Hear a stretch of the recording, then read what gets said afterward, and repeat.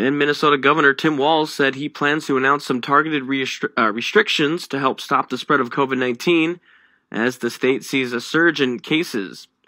Walz plans to unveil at least some of his restrictions on Tuesday, hinting that bars and restaurants could be among areas that see tighter restrictions. News of the imminent restrictions comes as Walz announced that the state would be adding more than a dozen free COVID-19 testing sites over the next 2 weeks.